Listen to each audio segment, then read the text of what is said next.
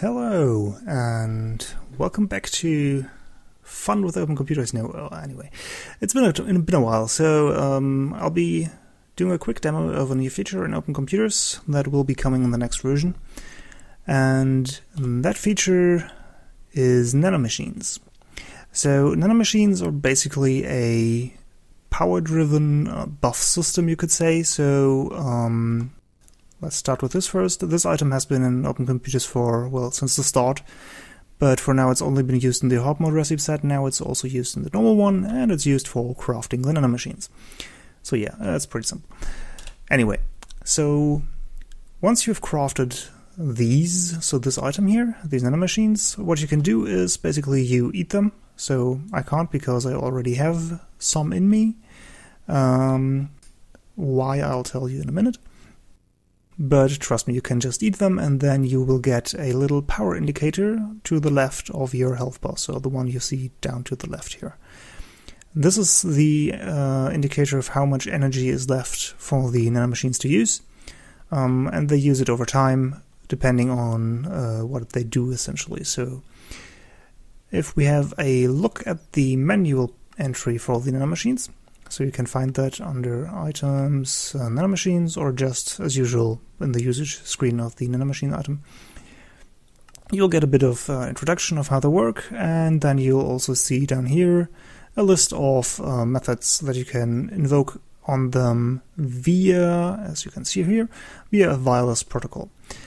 So this may look a bit daunting at first, but it's really quite simple. It's essentially like remote method calls, and you get replies in the form of wireless messages again.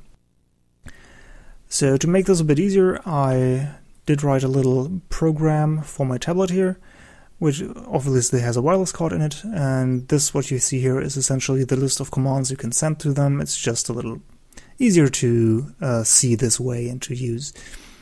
One note: if you want to send messages to the wireless machines inside you or any other player, you have to be at least 2 meters or closer to the player. So any further than 2 meters away and the wireless message will be ignored.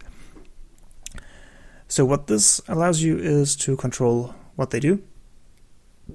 A quick introduction to how they essentially work from the basics is the nanomachines. You can imagine them connecting to the nervous system of the player. So they provide a number of inputs, and each input basically being a Boolean input of whether they should emit a signal or not on this input. And there's a certain number of inputs. So for example, in this case, we have 17 inputs. And each input can trigger one or more effects. And these effects can be of, well, any nature essentially, but the default ones for now are a certain subset of potion effects, particle effects that can spawn to balance it out a bit, and two, for now, special effects that are implemented. If I have ideas for more stuff, I will add it. If you have ideas for stuff, let me know, and I'll think about adding it. And this number here, it depends on how many of such effects are available anyway. So this is to counteract the randomness a bit, because, as mentioned, the inputs randomly connect to the outputs. And you can basically re-roll your connections by calling this reconfigure method. That way you get a new set of connections from inputs to outputs, and you may get a more desirable outcome. So, for example, if you had one where you wanted to get a certain potion effect, but it also had a negative potion effect, like you had regeneration, but it also had wither on it. Maybe you want one where you only have regeneration. So then you want to reconfigure and check your inputs if you now have one that fulfills what you want. There's also the concept of safe inputs, though. So, as you see, you have 17. That would be pretty easy to just enable them all and get everything in here, which would be insane. So the safe input count, which is by default 2, means you can only have this many active inputs before bad things start happening. Feel free to try out what these bad things are yourself. The power state is basically just getting how much energy is still available for the nanomachines, of how much they can store, and that's about it. So then the next thing is the active effects. This is getting a list of currently active effects triggered by the inputs.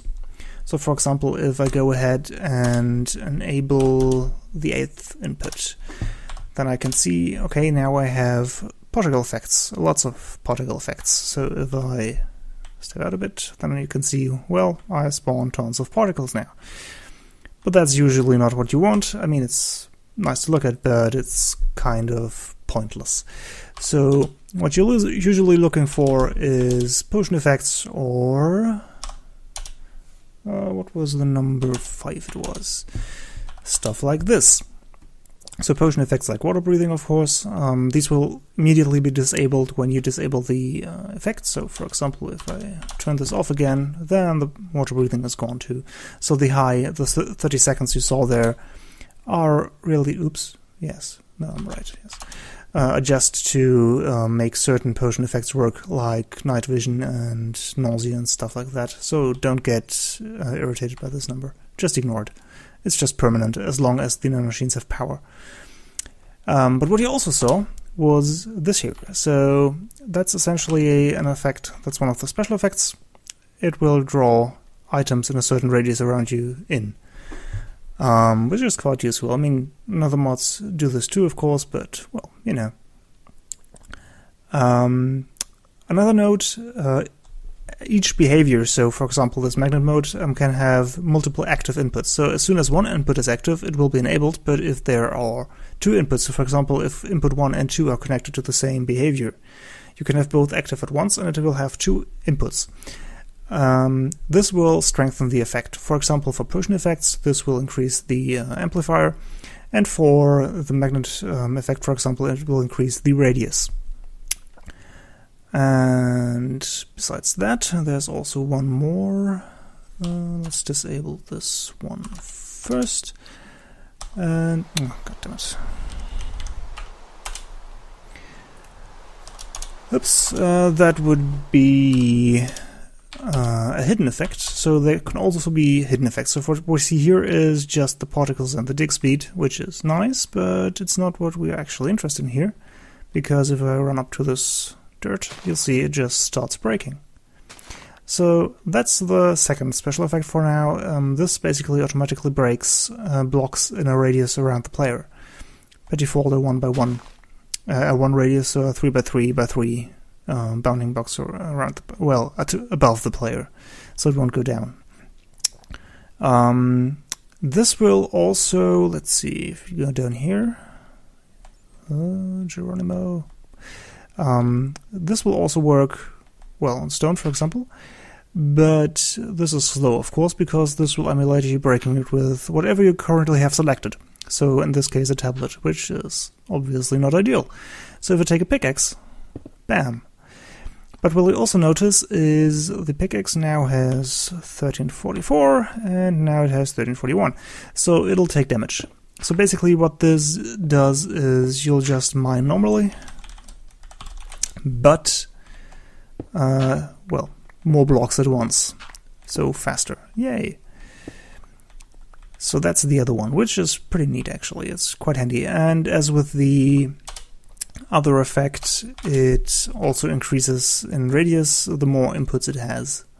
So now let's get back here to show the last point of interest, and that would be how do you charge the nanomachines? Well, simply basically just stand next to a charger that's active, and as you can see the battery icon there, that's slowly filling up, so the nanomachines get charged. So yeah, I think that about covers it for the basics. Obviously this may need some tuning balance-wise in the future. I think it's pretty fine for now, but we'll see. For example, some potion effects may turn out to be a little bit too powerful to be driven this way. There's actually already a blacklist in the config, and you can, of course, as usual, change that too. It contains a few potion effects that are a bit crazy to have in there, such as instant healing and stuff like that. Most negative effects, however, are still in there, so beware of stuff like wither and the hurting effect, which will probably kill you pretty quickly. So that's a bit of the risk involved in using the nanomachines to keep it somewhat exciting. Right, so that's it from me for now. Hope you'll have fun with the new feature. I think I will have. If you have any ideas, as mentioned, for fun effects that would not be overpowered, please let me know. Drop by on GitHub and post a suggestion, or on the forums, or on IRC, or anything as usual. And yeah, that's it for now. See you.